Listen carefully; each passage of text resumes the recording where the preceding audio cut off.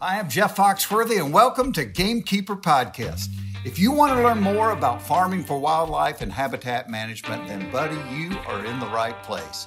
Join the Gamekeeper crew direct from Mossy Oak Land Enhancement Studio as they discuss the latest wildlife and habitat management practices, news, and, of course, hunting. There's no telling what you'll learn, but I'm going to tell you, I bet it's interesting. Enjoy. We're live in 3, 2, 1. Now that's a countdown you haven't heard in a while. Cleve? The Cleve is in the house. Original countdown. That's guy. right. Yeah. He Man, taught I us. get to say, get us out of here, Cleve, today. You can. You know, he was the Look, original he looks guy. so comfortable over there in the driver's seat. Mr. Producer Man. Well, you know, he had an Evil Knievel accident last week. Yeah, he's been into the motorcycles. Yeah. I think he broke chipped a piece of his Back. Yeah, He's torn himself up. Yeah. Compression fracture. Just Yeah. so glad Evil you're here Knievel. and getting better. He's in a chair with a broken back. a mini bike accident. It hurt me to watch him. It hurt me to watch him walk last week. I like to tell people motorcycle. So you were Bobby. like, "Hey kids, this is how you do it," and then you ran into the side of the house or something. Now it's my turn. Everything with Bobby remotes back to comedy, so he's envisioning you in a scene from like Dumb and Dumber or something like that. Clearly. Yeah. It wasn't a moped. Sorry, Cleveland. It We was love a you. motorbike. We're glad you're on the mend. Like my grandmother used to tell me, you'll be all right when you quit hurting. This is true. Only That hurts when you sounds breathe. like a Mr. Foxism right there. All right, guys. So here's what we're going to do today. This is the bonus episode. Real excited about it. Looking around, we got Dudley sitting here. We got Lanny, Toxie's down there at the end of the table. On the couch, we've got Mr. Ed Sanders, a legendary local gunsmith who's been gunsmithing 63 years. Man. Sitting next to him, There they are. Yep. Sitting next to him, we got Brooks White, who's he's a grandson to Mr. Sanders, Yep. taking over the gunsmithing business. And he's been an apprentice for 20 years. Lanny, I think he's about ready to start doing it on his own. Yeah. I'll have 20 it figured years. out by now.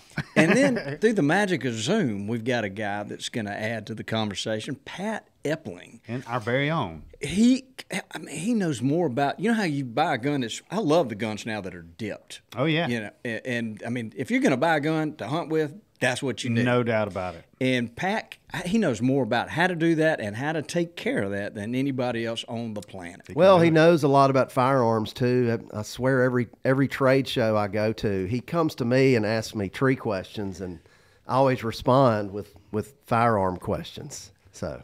He's He's a interesting virtual guy. encyclopedia, that's for sure. Yeah. Now, did we hit the horns for Pat? I want to make sure we treat everybody evenly. That's here. right. Thanks. Appreciate that. His mustache alone deserves the horns. He's got quite a mustache. Yes, he does.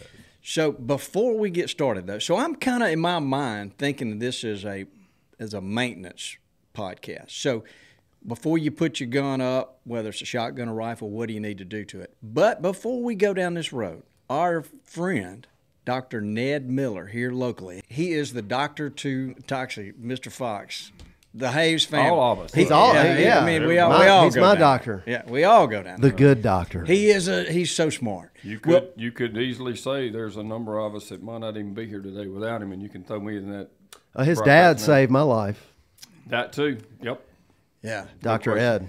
really, really interesting. Just a Don't get me started. important part of our community. Absolutely. So the other day I asked him, you know, if you think about turkey season, I'm looking at Mr. Ed. Don't go to sleep on us now. No. Okay. All right. So you think about turkey season, guys, and you lose. Lanny, I'm talking now. Would I'm you pay listening. I'm attention to looking me over there, when I'm Richie. talking? We're working through some things.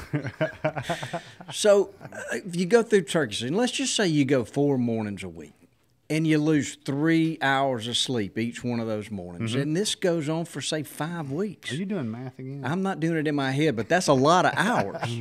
That's a lot of hours that you lose. So I asked Ned, how can is there anything that we can do to help ourselves during turkey season not be so drowsy or to be healthier? Yeah. And Ned, so he's so busy, he couldn't come in here and talk about this, but he recorded something for us, and I want everybody to listen to it. Oh, cool. Let's go. Hey guys, I appreciate y'all having me on again. And that's a great question, Bobby. But before we talk about how you pay off a sleep debt, I want to back up and talk about sleep in general for a second. So just to illustrate how important sleep is, I wanted to point out a few facts. And the first is the one we've all heard, but just to remind you, if you go 20 to 24 hours without sleep, your brain is in a state similar to if you have an elevated blood alcohol level. And that'll manifest itself as increased reaction times and decreased coordination, et cetera. But I think a better way to illustrate just how important sleep is this. Your body can go for much longer without food than it can without sleep.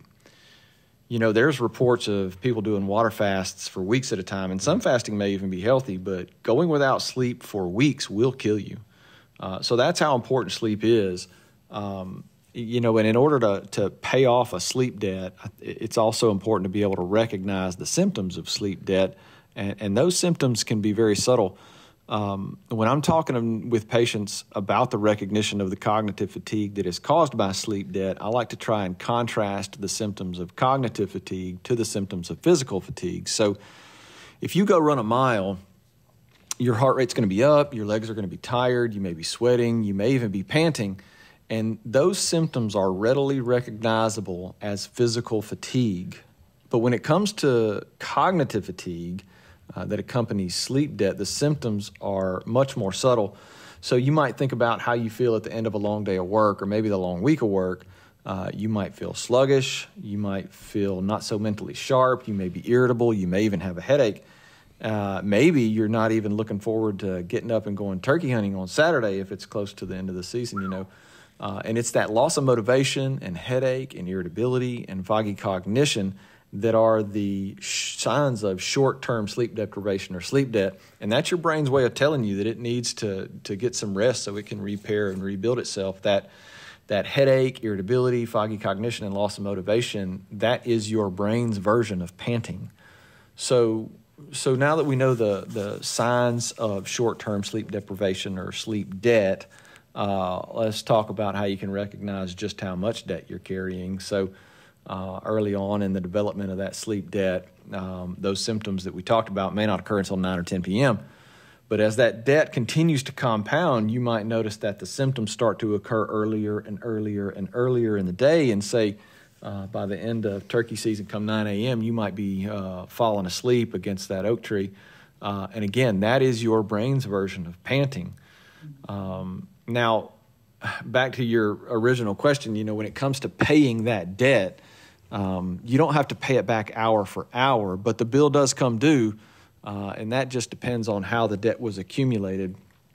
I have a lot of patients in my practice who are shift workers, and they may work 7 on, 7 off type shifts, and during their 7 on, they may be working 12-hour shifts. So by the end of a 7-day stretch of 12-hour shifts, they're pretty exhausted.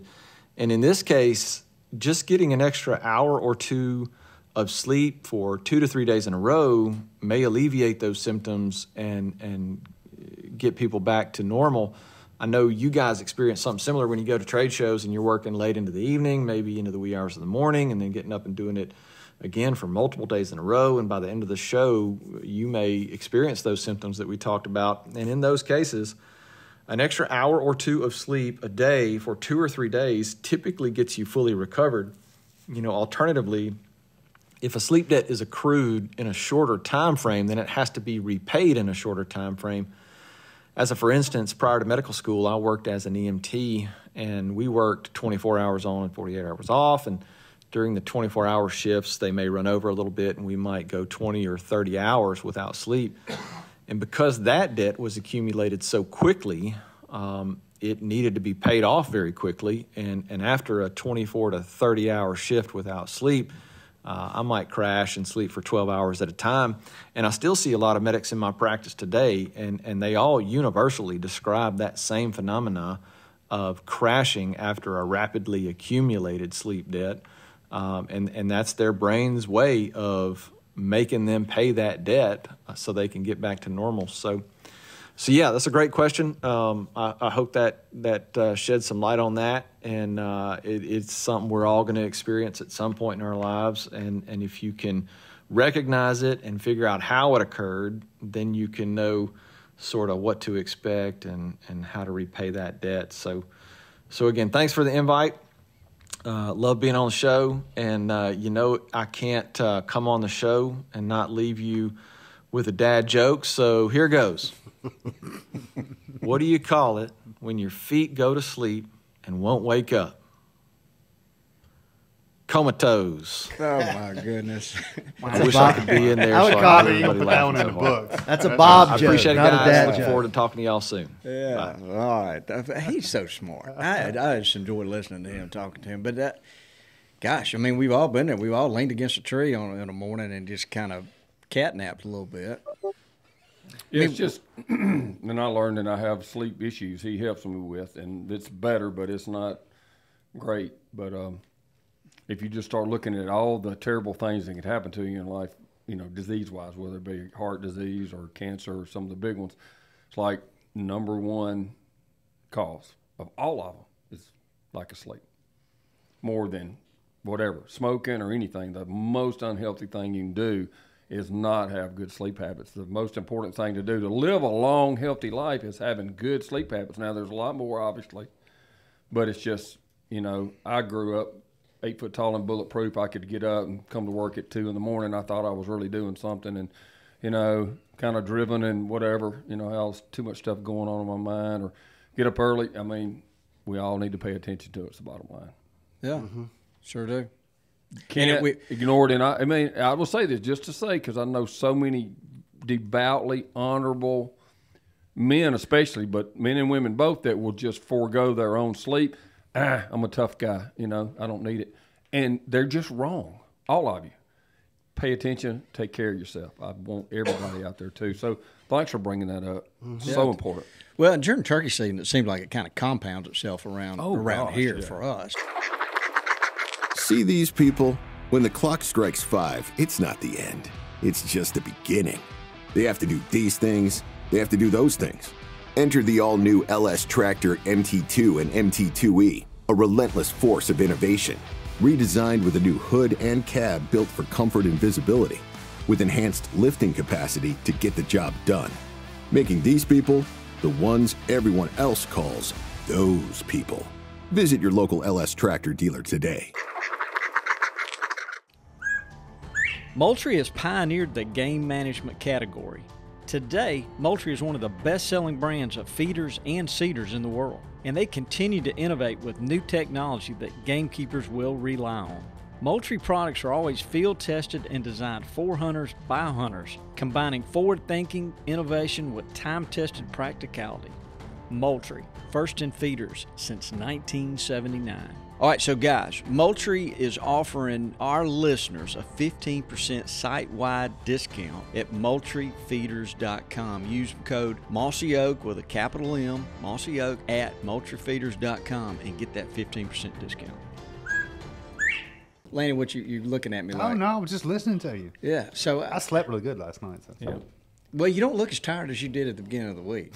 And you never did hand me your Alabama turkey. You just let it just go with... You usually just take the turkeys. Well, You but I can't, was trying you to can't hand off a turkey. Yeah. Thank you. You can't just do that, Bobby. I mean, have you ever handed one off? Ever? No. Well, no. But there's a first time for Yeah, everything. I Is know. what I'm saying. I was gonna say. All right, let's get back focused. Okay, so guys, let's think about this.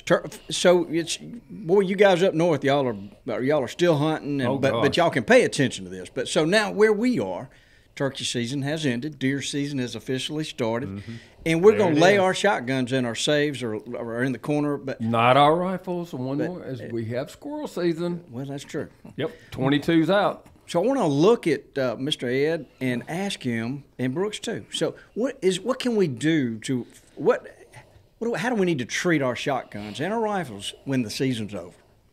Well, if you've got one that has the applied finish, you have to be careful what you use on it to clean it. If you got one with the blued finish, you want to be sure and rub that thing down with an oily cloth. Yes, sir. To keep the rust out, because the high carbon steel, they'll rust fast. You also need to swab out the chamber and the barrel. If that's all you're capable of doing, then and it needs a thorough cleaning which is a good idea if you've used it a good bit. Not as much turkey hunting as it would be duck hunting, where you shoot a lot. Yes, sir. But if you do that, they need to be serviced. I mean, you service your truck, your lawnmower, everything else. Our gun needs to be serviced too. Some people don't think about that and forget about that, and then they get a big chance and it lets them down. Yeah, I've heard that before. Yeah, we've run into rifles that a fella had almost a new rifle, $high-dollar rifle now, not a cheapie, and he got a shot at a trophy deer, and it snapped on him, and he is bad upset. And I understand that. Well, we've found rust inside a bolt now. We found rust. We found old grease that had got gummy, all kind of things, a little piece of trash. So when we clean a rifle, we take it, strip it all the way down, take the bolt apart, wash everything, and inspect it, lube it, and put it back together.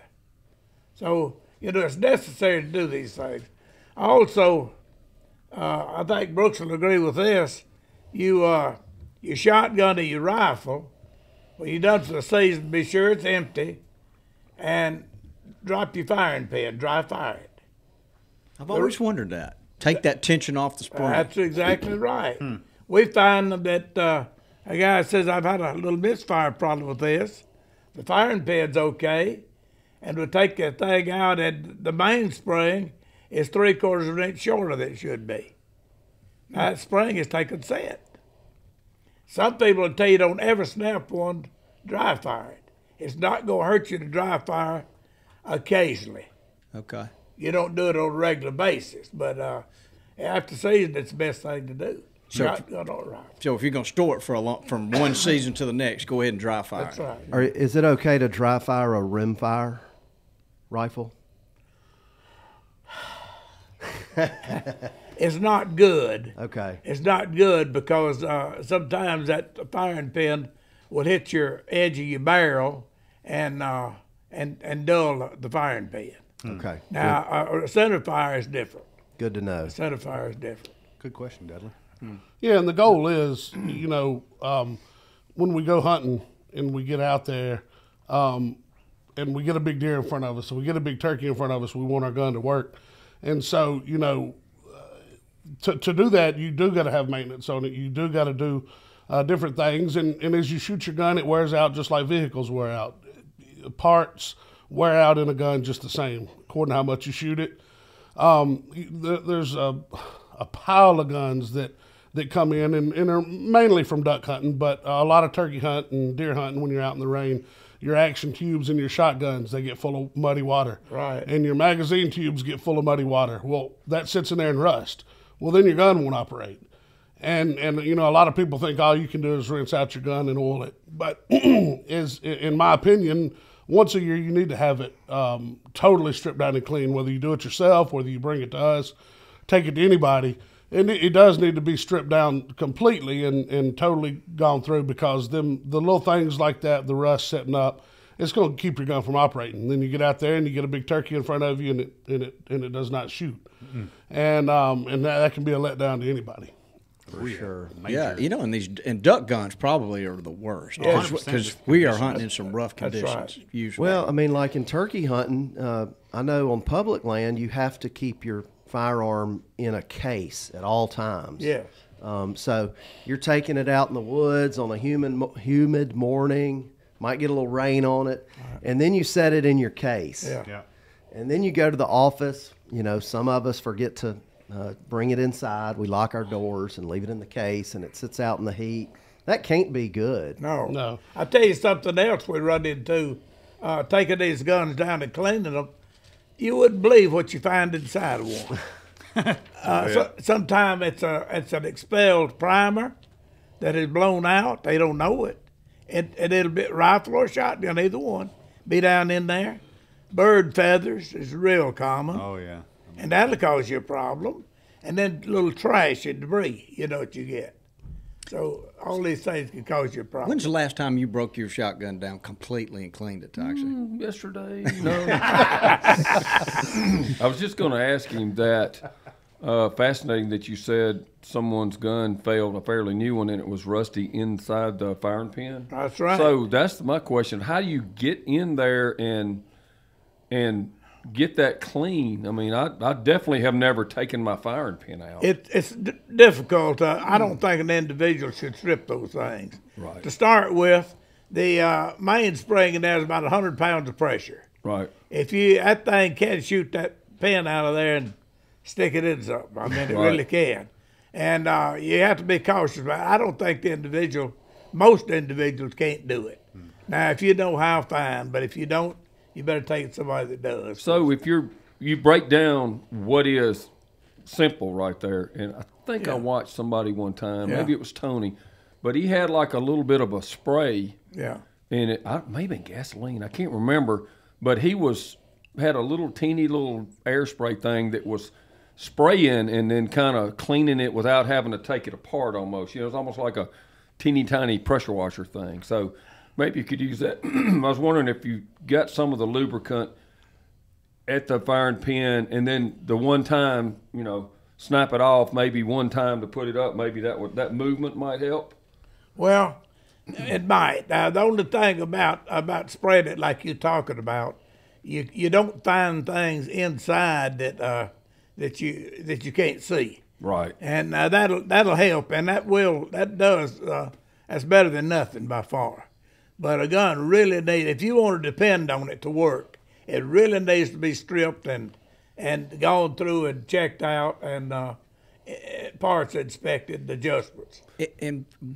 Go ahead. Well, the other thing I was going to ask you about too that's a problem for me, it continues on and on, is just humidity down here. And no matter what we do. So what is your recommendation for dehumidifying a gun safe? Because that's a big problem, especially down here. Well, in a gun safe, you need a dehumidifier in there.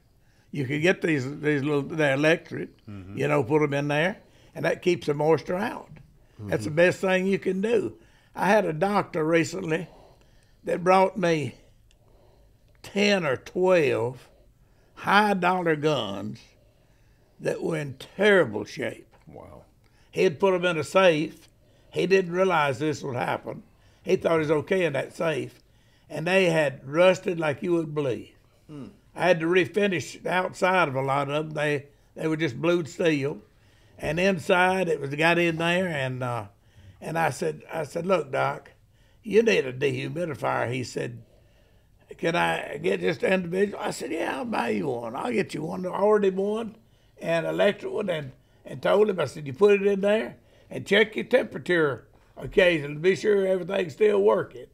And he's never had any problem since. That's great. But so it really, what happens if you get a little rust on the barrel? I mean, I remember once upon a time that our brother Bob Dixon was great, gunsmith himself, from handling them for so long and selling them, but he was saying use super fine steel wool. Correct. And it'd be very, very, very light with it. But correct. I'm wondering too I just used some this morning, the spray to WD-40? Yeah, or what's the one for rust that you can break a CL break whatever. free?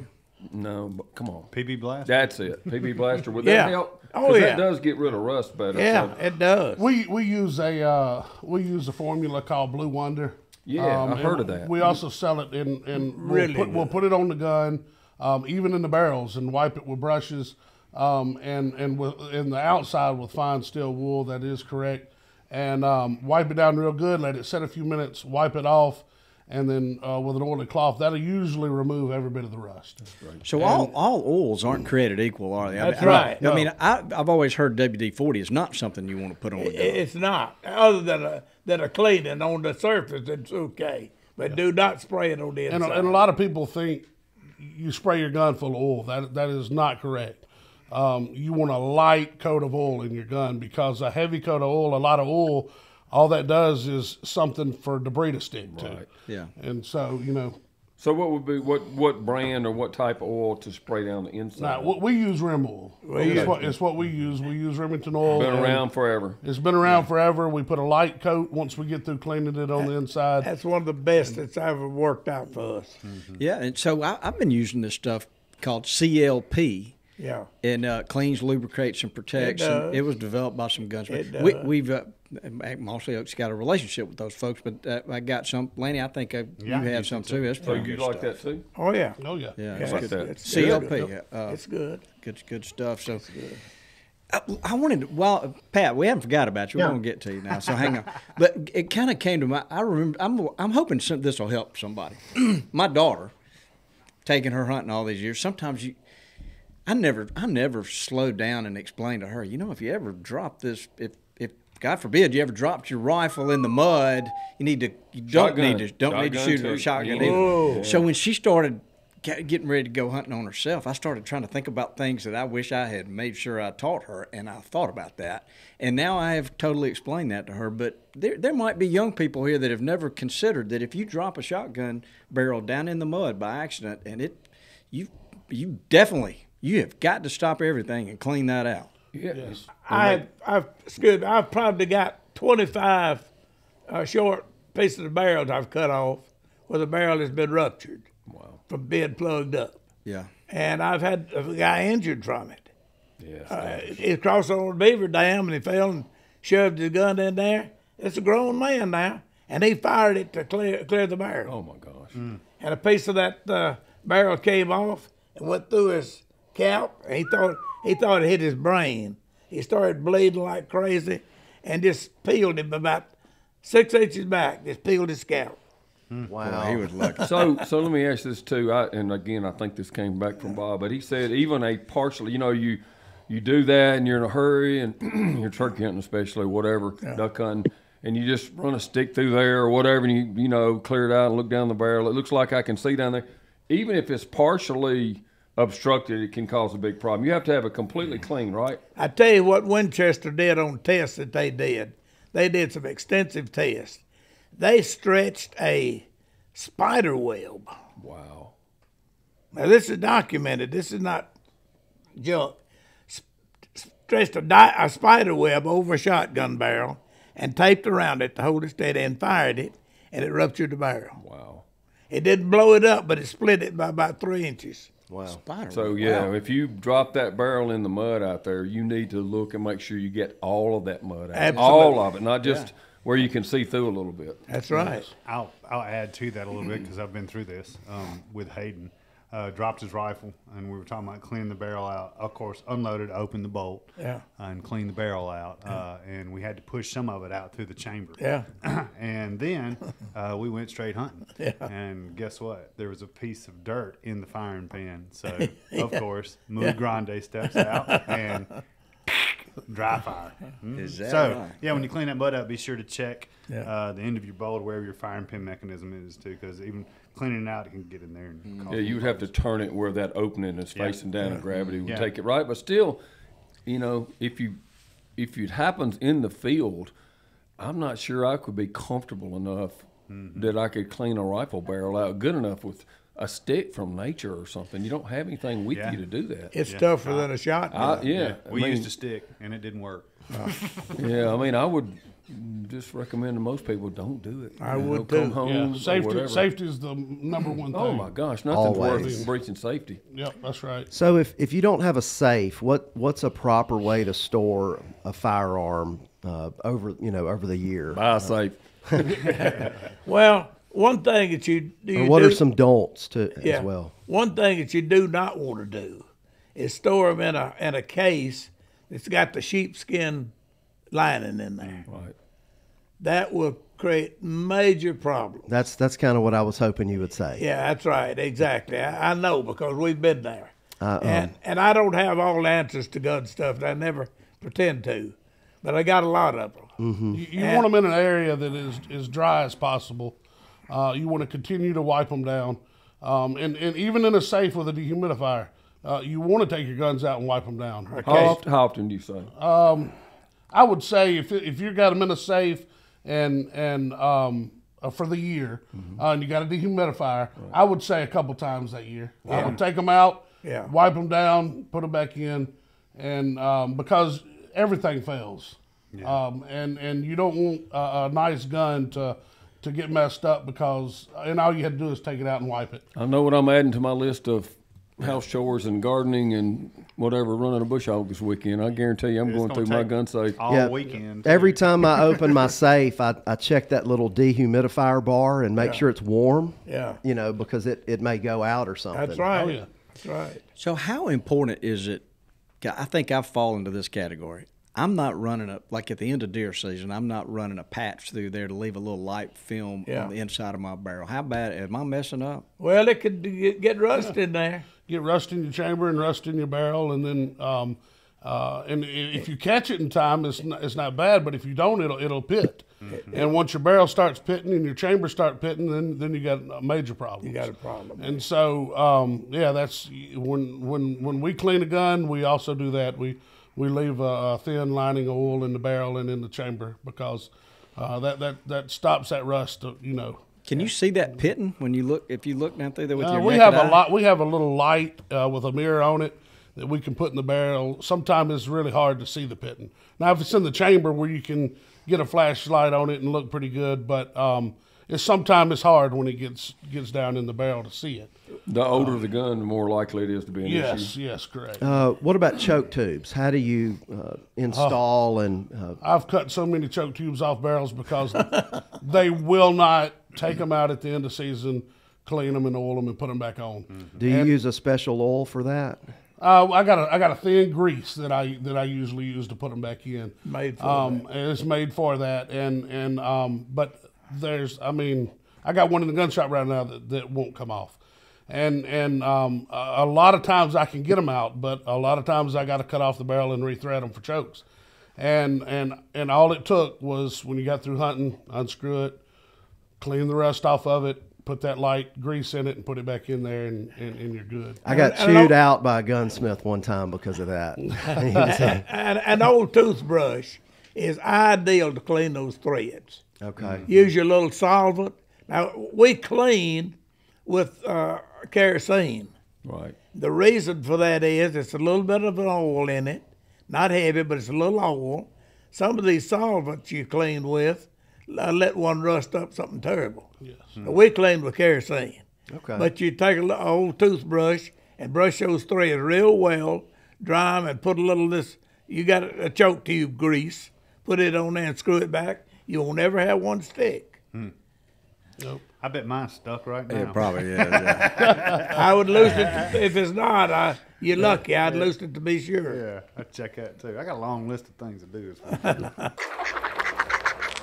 The Furminator is the industry's most versatile piece of food plot equipment, allowing plotters to do every step of the process, working the soil, adding seed and soil supplements, and compacting, from start to finish with a single implement. It's hassle-free by design. Set it for the seed size and simply drive the tractor, and the Furminator does the rest. Check it out at thefurminator.com. Hey guys, Dudley from Gamekeepers here. I want to tell you about the all-new Gunner Dog Bowl. It's designed for home and built for travel. It's customizable, leak-resistant, light on weight, solid on durability, and rust-proof. Like other Gunner products, they're made in Nashville and designed for everywhere. Hey, Pat, I'd like you to jump in here. Is everything we're saying making sense? You got anything else to add?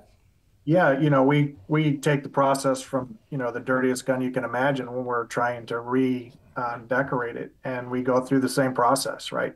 The cleaner the starting point, the better the finish will come out. And, it is right? We use brake cleaner because we have access to it, and that gets everything off of it and leaves it dry with no residue on it. So, this is great information, and we go through the same steps before we start decorating a firearm. So yeah, the big question is for you to let us all know is, though, most of the people listen to this, turkey hunters especially, the waterfowl hunters, most of them are using a dipped gun, and recognize Pat in front of everybody. He's one of the pioneers of that whole industry. Yeah, the whole We're so lucky here. to have him as our partner and our brother here.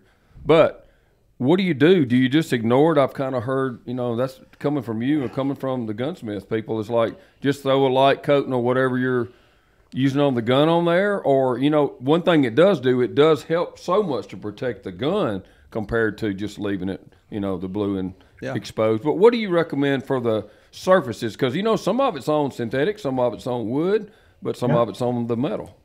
Yeah, and it is a full coating, right? So we start from the bare metal or the bare plastic, and we're putting a coating down and then putting the decoration, the film on it, and then we're also applying a clear top coat to that, same that you would have on your car.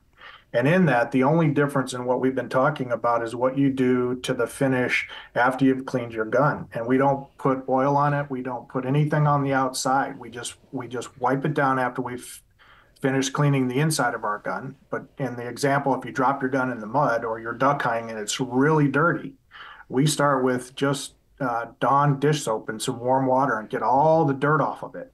Because the only thing that really causes a problem is standing fluid. And that can be water, it can be too much oil, it can be any of those that are standing on the part after you get done cleaning it. So we want to make sure everything is removed from a puddling perspective. So that's why you don't spray oil in the receiver down the barrel so that it can run down. Yeah. But we just use Dawn soap and warm water, get all the dirt off of it to where it's clean, and then we just towel it dry and wipe it down. We don't put oil on it because that oil, depending on what it is, can also make the gun shinier, the finish shinier, because it's actually staying on top of the clear coat that we've applied. And that clear coat has solvent resistance, abrasion resistance. It really is an envelope around the gun, the barrel, the stock that helps protect it from the environment. You got to remove the contaminants because that's where everything starts. That's where your rust starts. It's in between those particles and the metal or the plastic that is causing that degradation of the coating. So good to know. Great info. I tell you, it makes a gun look so good. It does. And a gun is a tool. If you're out there trying to hunt turkeys, hunt ducks, and you don't need that thing. In the old days, those beautiful blued guns with the really pretty wood, I mean, people used to, really, look how pretty my gun is. But that's a thing of the past, really. I don't know about that. Well, when it comes to hunting. Well, we're talking about killing stuff. I like my shiny A5 sometimes, and then I like my camo dip gun I don't sometimes. like anything shiny in the turkey either. Yeah. And I love the dip process, too, because it adds layer protection to my gun in the first place. Yeah. Oh, it has. It's as rough as I am on stuff.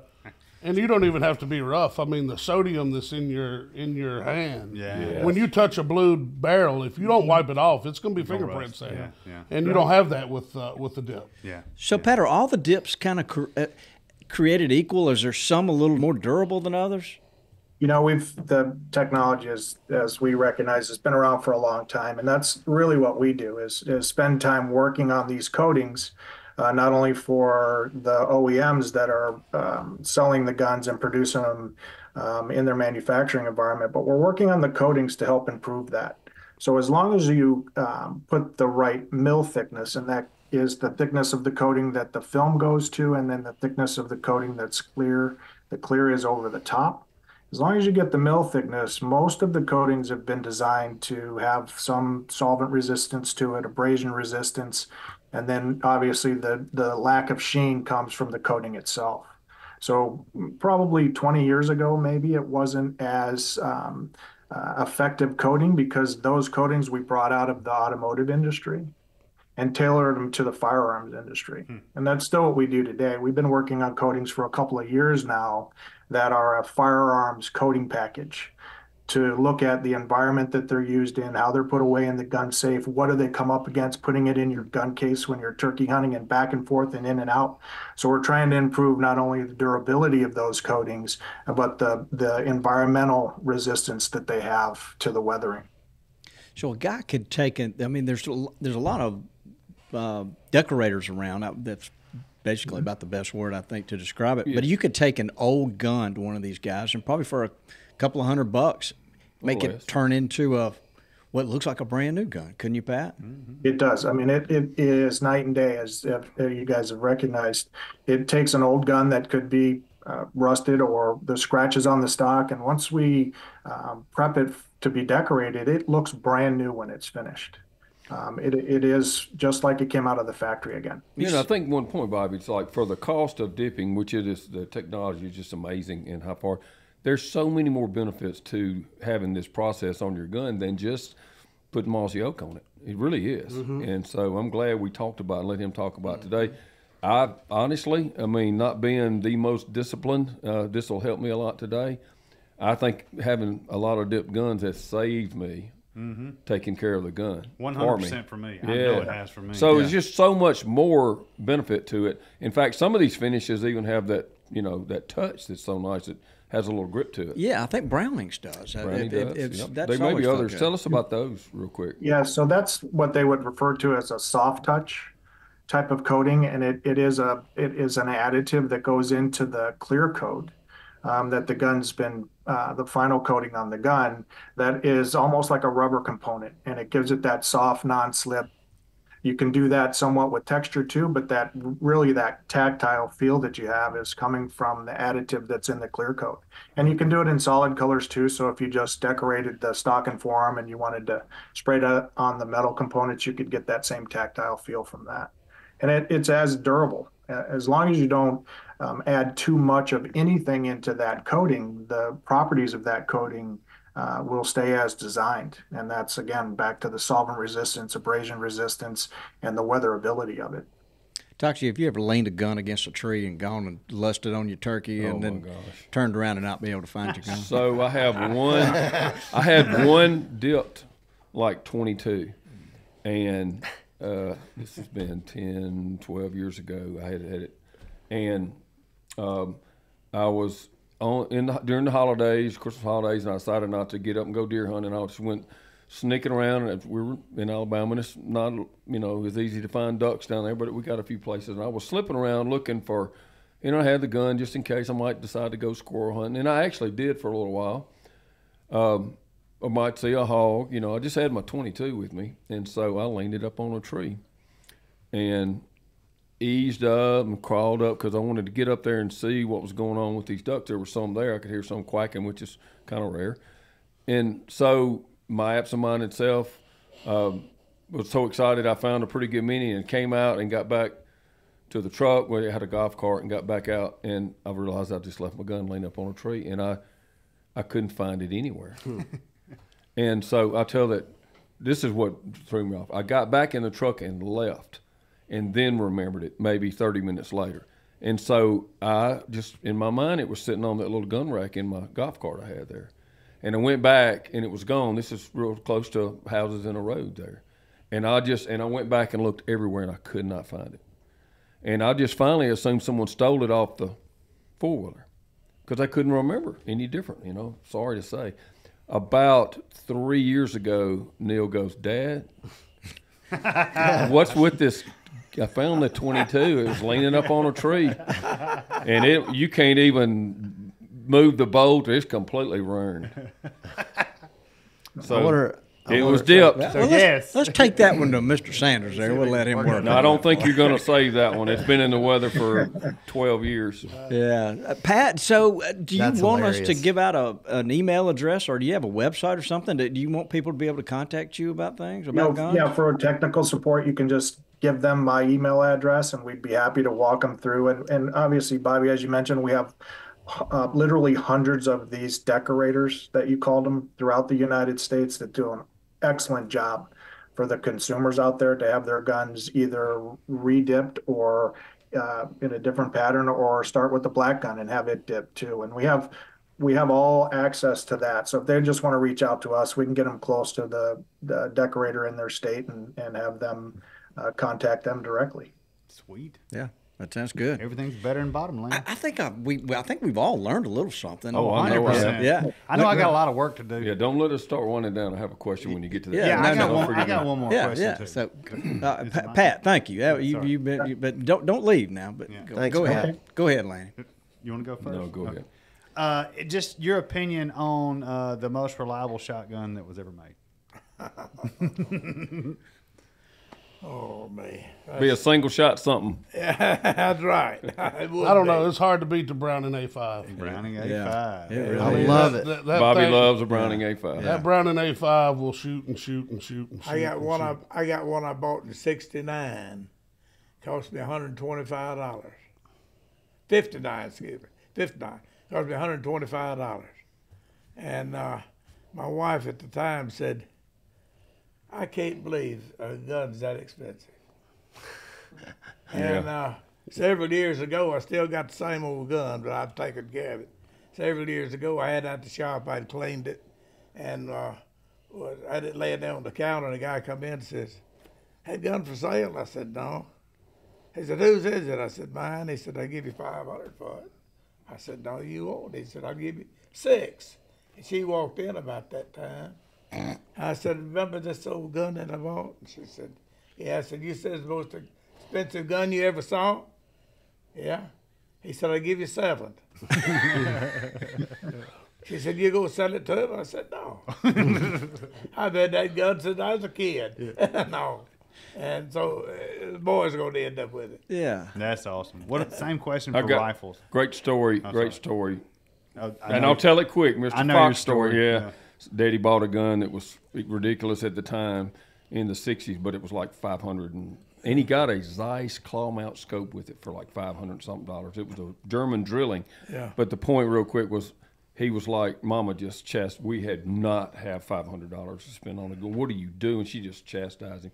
And he was like, all my friends have one, and every one of them that have bought one, it turned out to be a great investment. She said, no, it's not an investment. He said, yes, it is. It's worth more 1 year after. She said, it's not an investment unless you're willing to sell it. He was quiet for a minute. He said, oh. Yeah. That's Good point. Well, I tell you what, but they do appreciate. That's the point. But it's a little telling about Mr. Fox that he would come home and tell Miss Evelyn that I bought this gun, because a lot of she guys had the checkbook. She was a CFO. It wasn't hiding anything. From a lot of guys would slide it under the bed and never say anything. I always say, "Look what I bought for you." Yeah, look, I got you a new shotgun. There's no secrets with my mom. So, ask your question about a rifle, Lanny. Oh, just the same thing of what you would consider one of the most reliable rifles. The old Remington bolt action, or the Winchester Model 70. Yes, sir. And that Remington is hard to beat. And also the Ruger M77. Oh yeah, they're good rifles too. Those three, we never have any problems out of them. There you go. Yeah, you just don't have. Dudley, you got a question? I was thinking about rifles. Sorry. Yeah. So I just want to ask you one quick thing about being in the gun business so long, so these 60 some odd years. Yeah. I bet you can tell when a young man or a young girl comes in and they're looking at those guns. I bet you can tell right away that they're going to be a hunter. You can just tell by the way they look at them. And I bet that's been a lot of fun through the years. Oh, yeah. You had a story about Toxic coming in your store. Oh, yeah.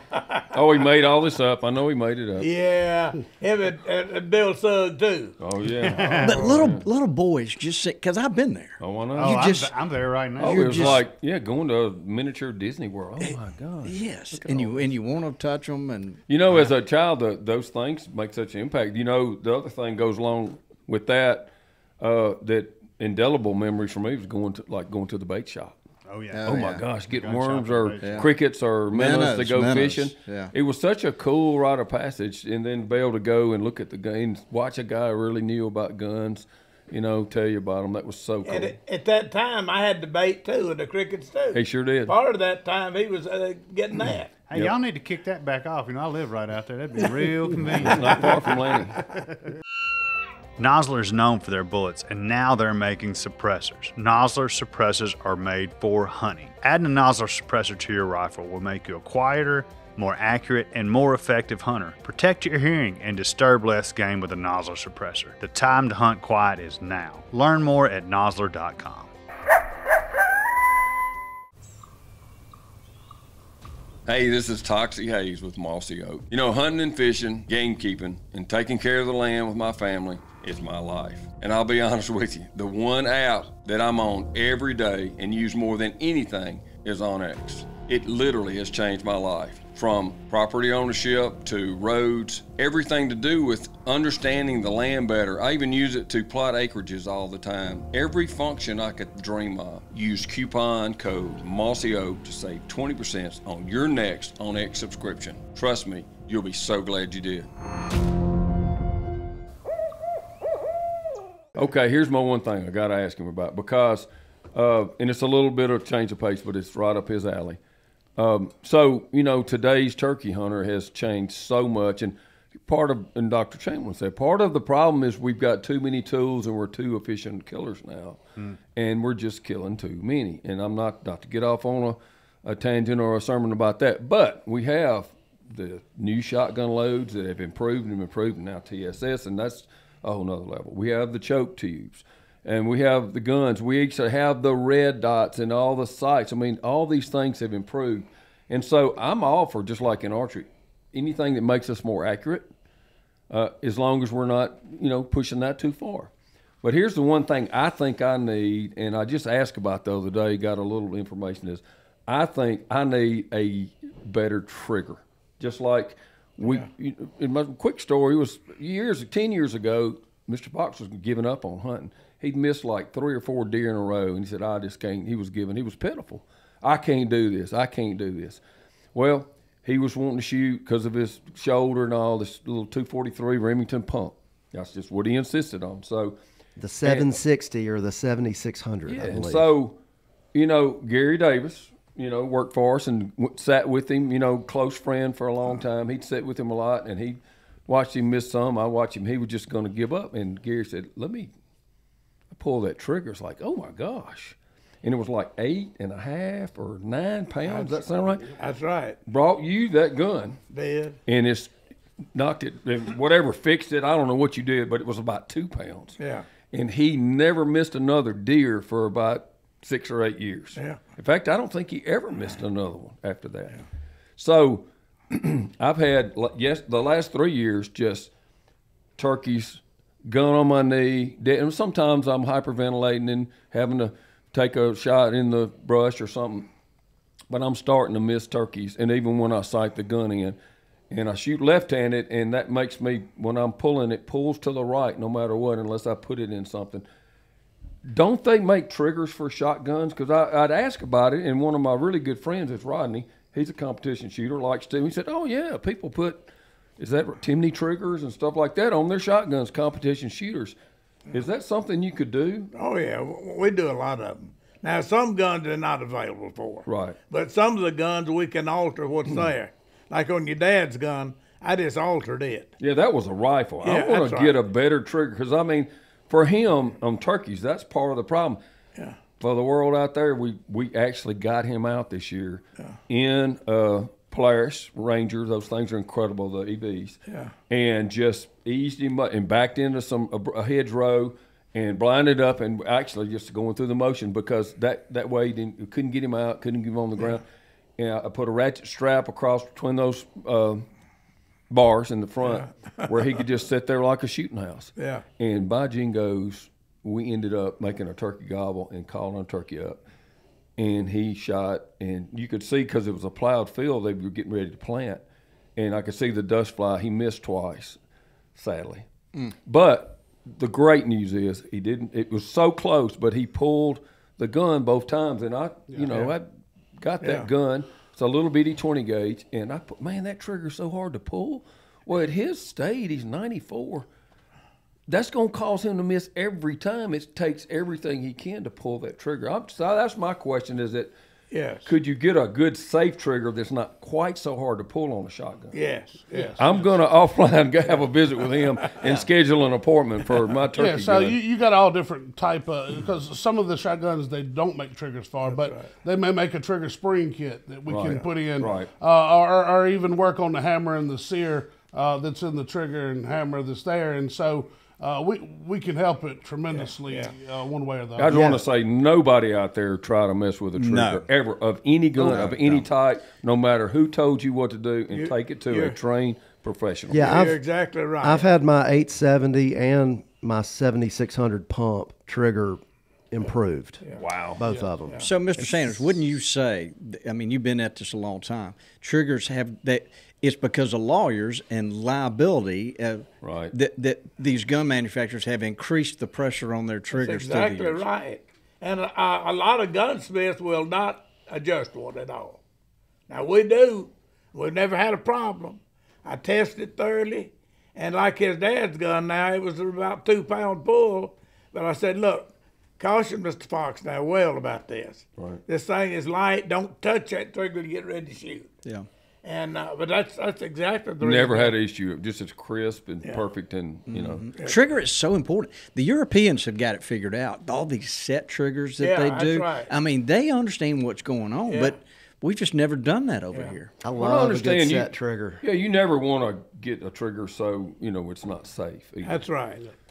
But I know that surely it can be less to pull, because honestly, if you have a turkey with the TSS and these choke tubes that kill one rock dead at 50 or maybe further even.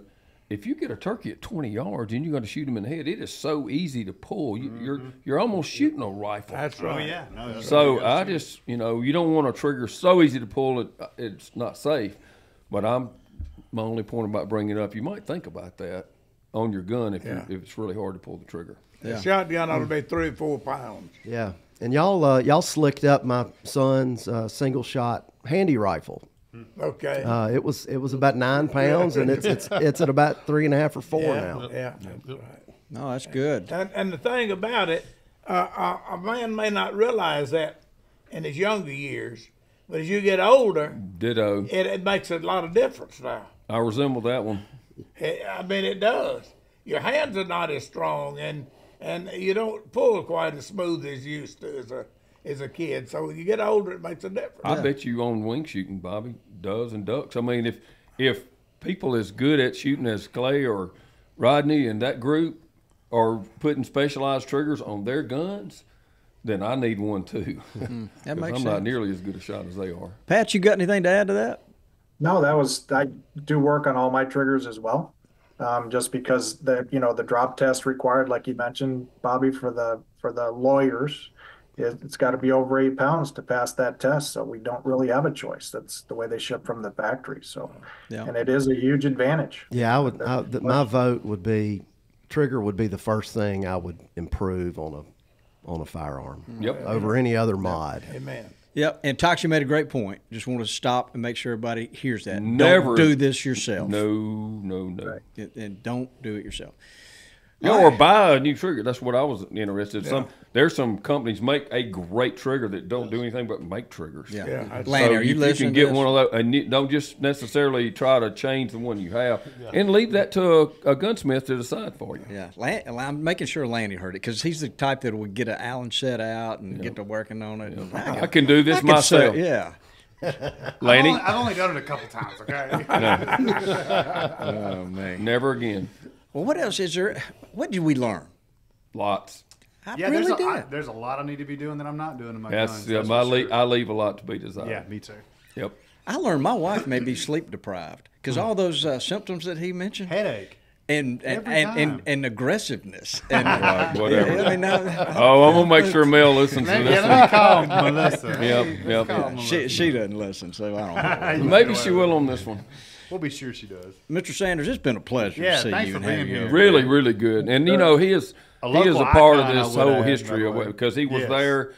I'm 64 now. As a little kid, he was an icon about guns then, and he still is. It's really cool to see you around. Well, before you came in, he said, I remember, he said, Toxie's mom would bring him in my shop, and he said she couldn't get him to leave. He was telling the story about it. That's like the parts store is kind of the same, or just like the gunsmith. Oh, I loved You it. Always got some retired guy in there hanging out, and Well, it's always a good vibe. Big part of our culture here, it really is. Even one of my first memories was my dad taking by there. Would always trade guns with everybody.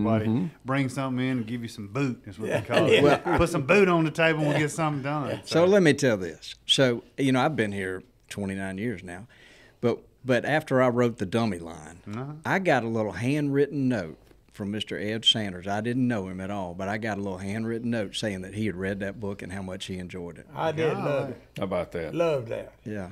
That's a good And I had never met you at that point, and that's right. that kind of was our introduction. So. That's right. It was good. I enjoyed his books.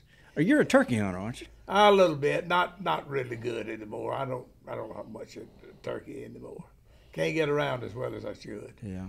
But I had an interesting thing a while back. I had a fella came in and never done any business with him. He said, "I hear you're a world famous gunsmith." I said, "Man, I don't know about that." And he said, "They tell me you're the best." I said, "I don't know about that either. I never said that." And he said, "Well, are you good?" I said, "Yeah." And he said, "How good?" He said, "Your card kind of makes it brag." I said, "What does that card say?" He says, "Good is the best, better than most."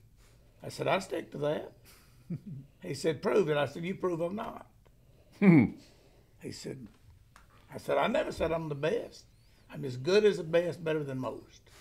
He said, okay, I'll leave it there. I said, well, that's the way I leave it. I love never made a brag and say I know all about him. No, if a man says I know all about a particular subject, he's lying.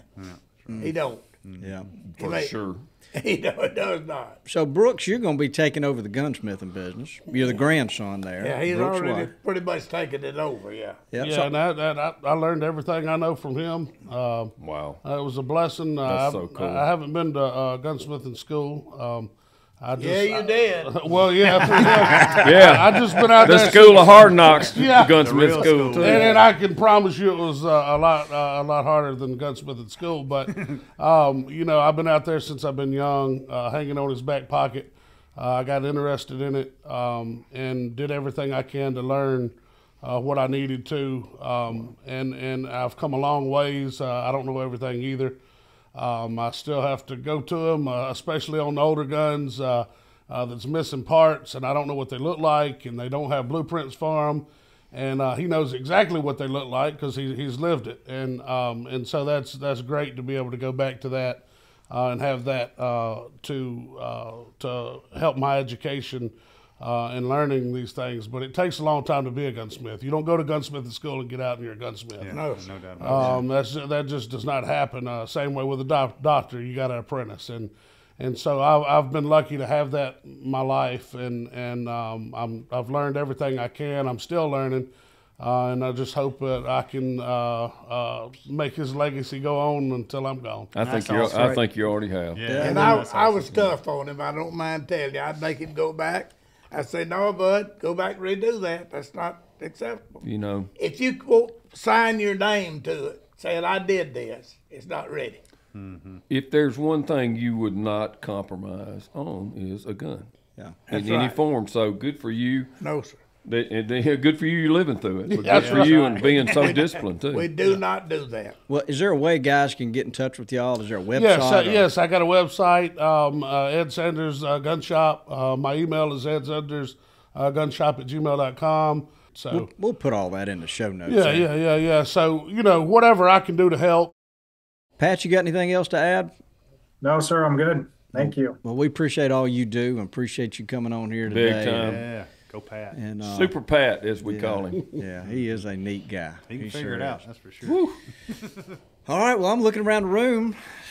This has been interesting. It has. It's a good one. It's a good one. Yeah, Really it seems like such an easy topic, but it's really there's a lot. It's kind of there's things that needs to be done. It really is. Well, it's a reminder we all need. Mm-hmm. Yeah. Dudley, guilty. Did you have anything? We get all your questions? We got it. I'm going to go home and get to work. I got to open my safe. Yeah, we got a lot of work to do. I can beat you home. Good thing I'm right close to the shop down there. You are. You're close. Yeah, you are. Well, why don't you say goodbye, Dudley? Goodbye, Dudley. Get us out of here, Cleve. Thanks for tuning in to this week's episode of the Gamekeeper Podcast. And be sure to tune in again. Subscribe to Gamekeeper Farming for Wildlife magazine, and don't miss the Mossy Oak Properties Fistful of Dirt podcast with my good buddy, Ronnie Cuz Strickland.